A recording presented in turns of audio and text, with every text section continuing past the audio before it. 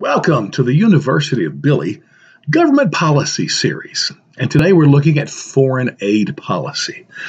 You may not realize this, but right now taxpayers, their hard-earned money goes to over 200 countries throughout the world. Hey, in Africa, there's 54 countries. We give money to every single one of them. The top 5 recipients are, of course, Afghanistan and Iraq, Israel, Egypt, and Jordan. All of these countries get into billions of dollars every single year. Crazy, but the richest country in the world per capita is Qatar, or Qatar, however you pronounce it. I mean, the average citizen there is a millionaire. We even gave them money last year. I mean, it wasn't millions, it was thousands, but still, what on earth could that have gone for?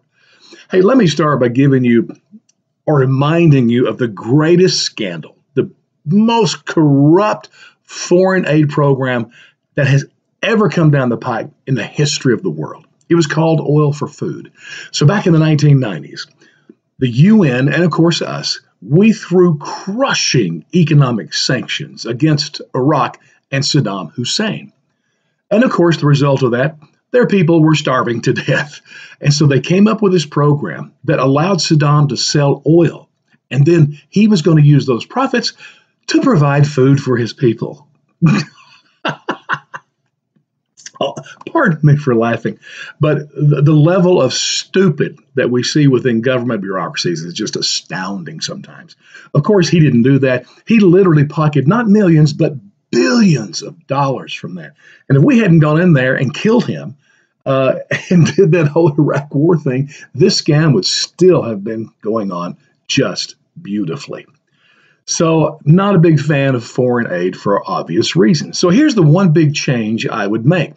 When we look at how we're giving money now, most of it, of course, is in military aid. We're buying guns for people that should never have a gun. You know, I laugh at the Ukraine scandal because the scandal is really not some quid pro quo. It's really not the Biden stuff. It's really that he had the audacity, Trump did, to withhold money.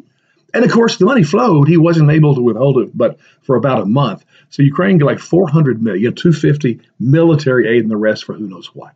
But here's the one big thing I would do. Right now, 14% of all foreign aid goes for humanitarian causes.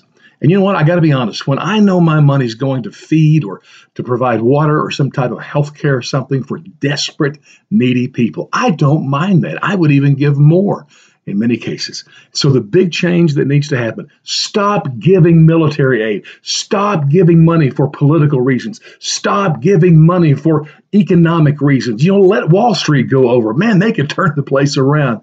Make sure the majority is humanitarian aid. That would be where I would start.